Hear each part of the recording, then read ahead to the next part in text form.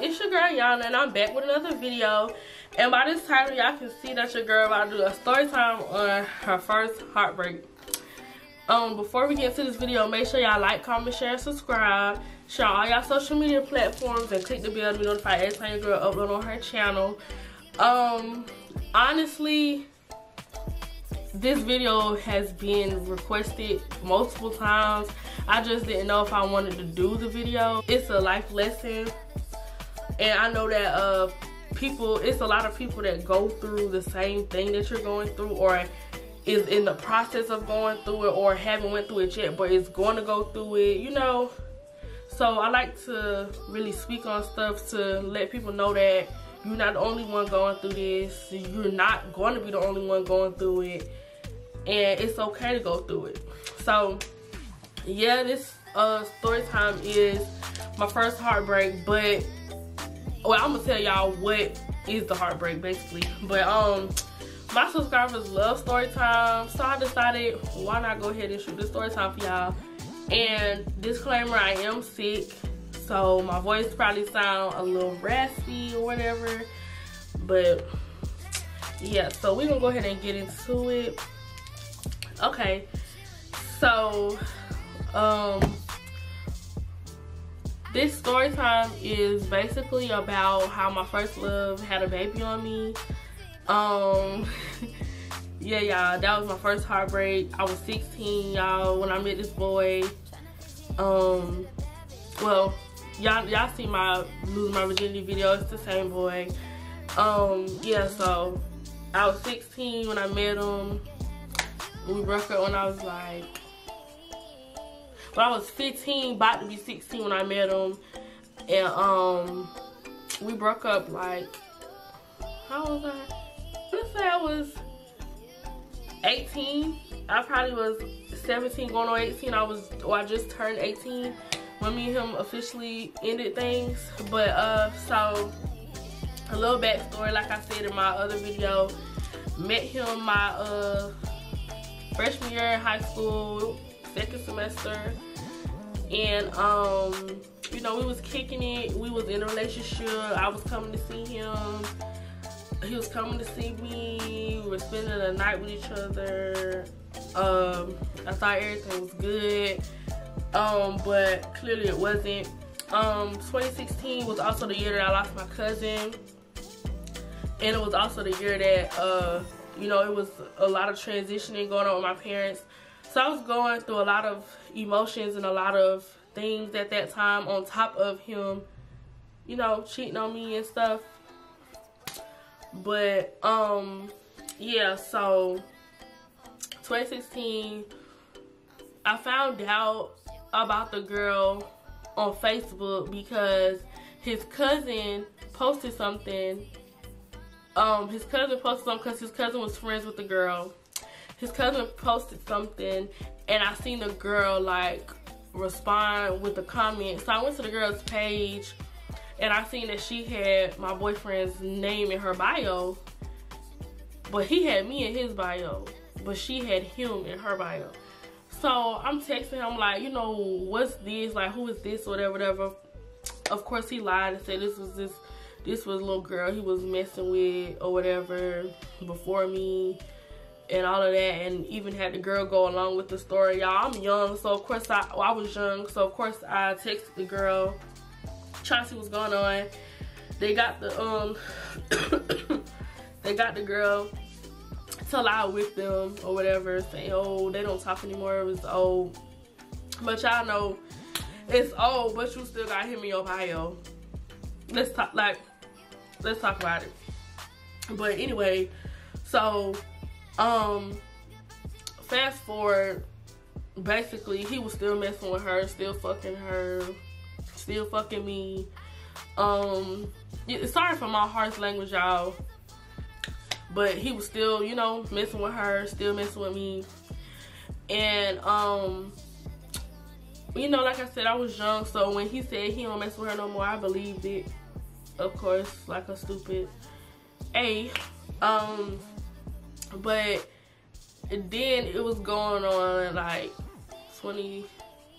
I can't even remember what year. I don't remember what year this was in. It had to have been 17. It had to have been 2017. It was 2017. It was 2017 actually. So I found out that the girl was pregnant. Well, okay, me and the girl was arguing. Like, me and the girl was constantly arguing. But y'all, I wasn't one of them. Like, I wanted to fight. I wasn't one of them at all. I wanted to fight. Like, I've been wanting to fight. This girl did not want to fight. And so like I said, I was on her like, I want to fight, I want to fight, I want to fight. And you know, she was scary, still scary, didn't want to fight, still don't want to fight. But yeah, so I don't know, I should have seen the red flags before he even had that baby on me. I should have seen the red flags, but had I known and seen what I know and seen now, I would have moved so differently with that situation. But yeah, so me and her would argue and argue and argue and argue. I was still, I want to fight like y'all. This is my first love, so any female that was in the picture other than me, I wanted to fight. I would argue with her, like everything, whether it was in school, on Facebook, anything. Like, I wanted to fight all of them. That was the younger me. But so yeah, and it was 2017 because I went to New York for New Year's. It was about to be 2017. I went to New York for New Year's, and we were on the Greyhound bus. And I remember I sent him a little paragraph for New Year's. He didn't respond. He left me on scene.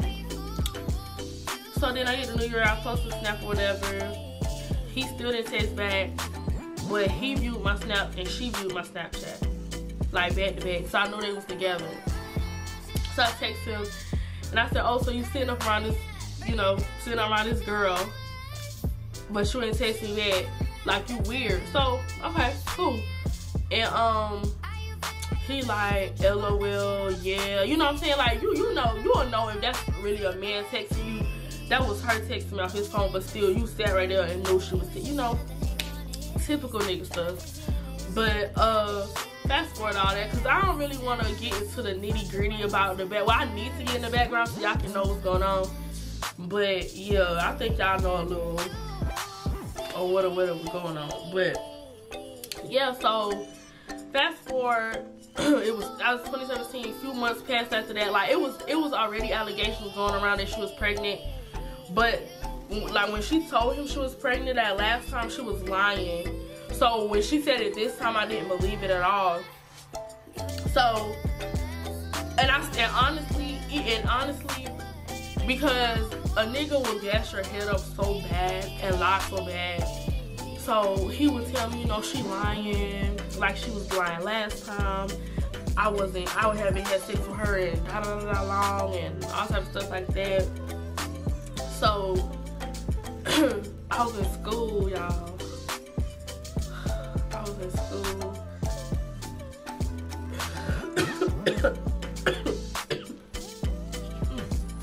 I was in school, y'all, and I seen a post on Facebook. Now, you know, I was younger, so I had her on Facebook. But so she posted this whole flipogram on Facebook of the pregnancy test, of her telling him that she's pregnant, of her showing him the pregnancy test, and showing his response to it. And she was posting videos of them too.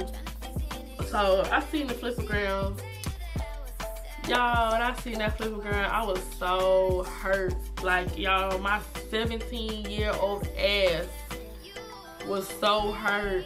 Like, y'all, I went to the bathroom and I cried. Like, I kept watching that. I was in school. Like, that what really blew me. I was in school, y'all. Like, my feelings was so freaking hurt about that. Like, I went in the bathroom and I kid y'all not, I started crying. Like, ooh, I'm sorry, y'all.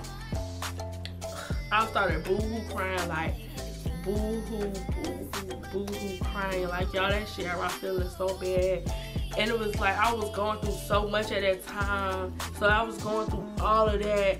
And on top of that, you know what I'm saying? On top of that, you had a whole child on me.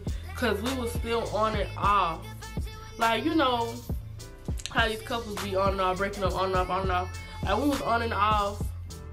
And y'all, like, after I saw that, it just really did something to me. So me and him was on Facebook, like, talking about it. Because he ended up sending me one of those memes, one of them lovey-dovey memes.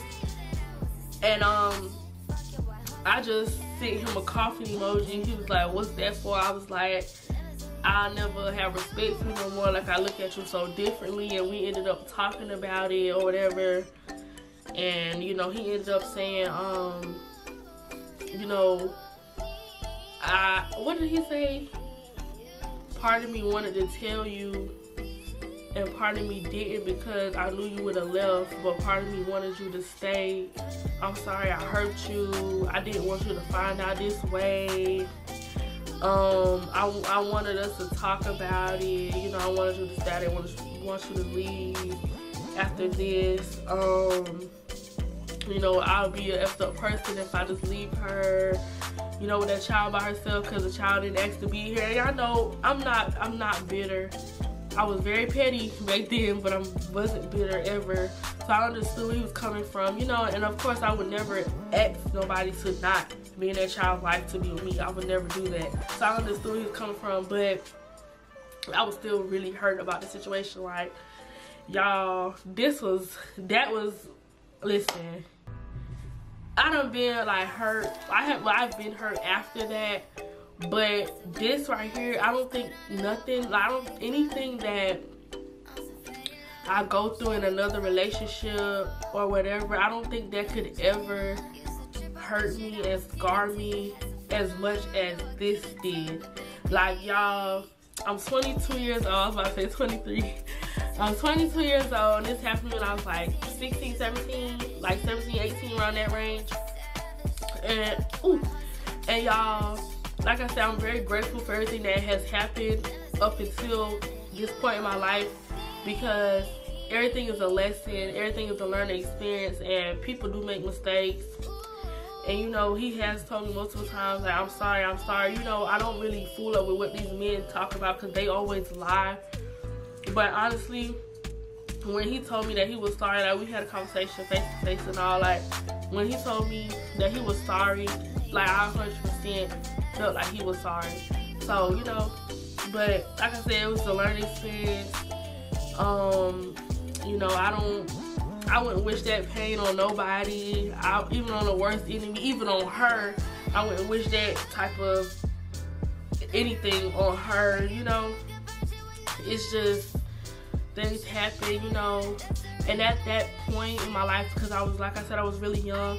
So at that point in my life, I wasn't really thinking that, oh, you know, he having this baby with his side bitch. Well, I did think that, but that wasn't my main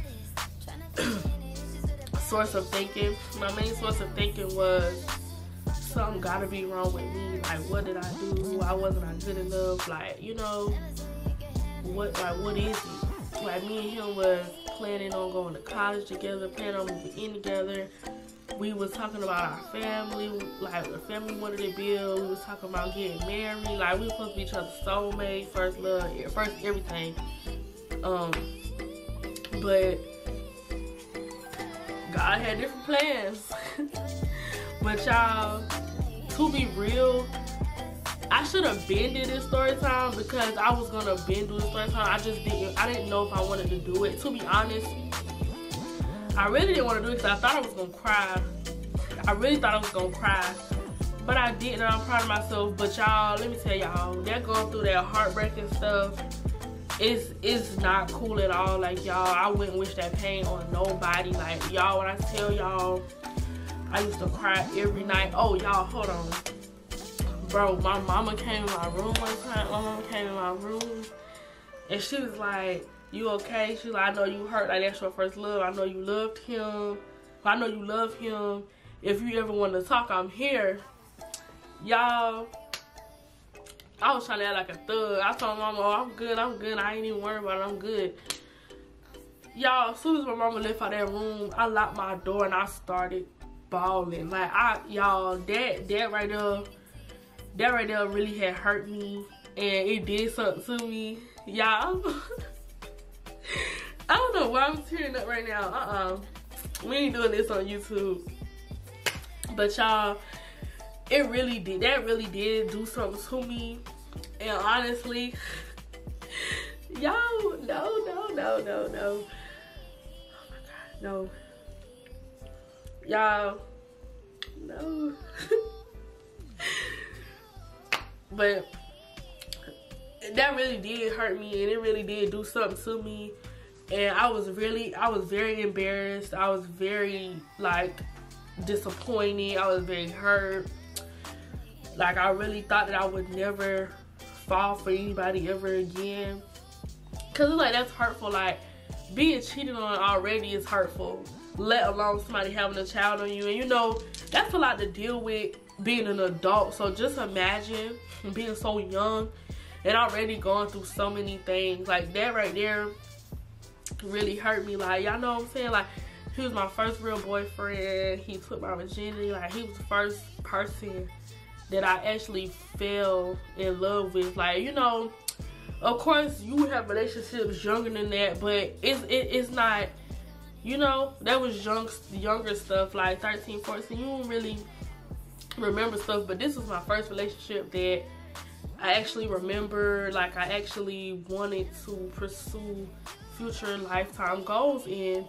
Y'all, I wouldn't wish that pain on no freaking body. Like, honestly, that's why, like, with anybody that I talk to now, or, you know, relationship, anything, I don't let my previous stuff get to me, because I know if I let that previous stuff get to me, I'll never be able to fully commit or be in a relationship with somebody, because I'm gonna still be thinking, oh, you about to do this, oh, you gonna do that. But honestly, y'all, that was the end of the story time. Your girl got her heart broke. Your girl got played. Your girl got cheated on. Your girl got lied to.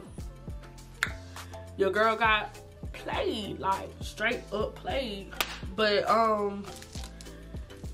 yeah, y'all, like I said, this story happened years ago. I'm 22 years old.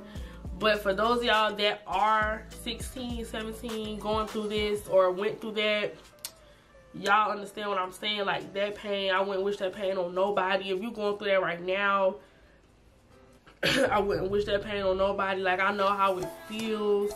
And trust me, you gon' cry. Like, trust me, you gon' cry. Like, even me sitting up here telling the story from years ago, I thought I wasn't gonna cry, but I did share a little tear, whatever. But, and it's not about the man, trust me. It's not about the man, it's just about the situation and how it happened. You know, nobody wants to get cheated on. Nobody, like, that's a really hurtful feeling, because that makes somebody think that they weren't enough for you, or they'll never, you know, it makes people feel really bad. So, like I said, if you're going through this or went through it, I feel for you. Like, I'm there for you, and trust and believe it gonna hurt. Like, you gonna cry. You gonna cry, trust me, you gonna cry. You gonna want to stay locked up, sheltered. You're not gonna really want to talk to anybody. You're not gonna really want to be bothered. But at the end, when you really move on from that, and when you really, as you get older, you really see what was going on, like things that you were blinded by with love, then that you can really speak on and see now, you'll understand that everything happens for a reason. And to be honest, even though it really hurted me, if I could go back, I definitely would go back, because imagine you not knowing that somebody, you know what I'm saying, ain't hitting on worth a damn, and you done pursue all this stuff with them. So it's good to, you know, good to get all of that at your young age. But honestly, y'all, yeah, this story time over. I ain't gonna do too much more rambling. But Like I said, I did this video for y'all because my subscribers love story times, and I noticed that about y'all. Y'all love story times. Y'all love little deep discussions, and I'm here for it. So best believe it will be another story time. Comment some story times that y'all want to see, because your girl got so many. But yeah, so make sure y'all like, comment, share, and subscribe. Share on all y'all social media platforms, and click the bell to be notified every time your girl upload on her channel. And I'll see y'all in the next video.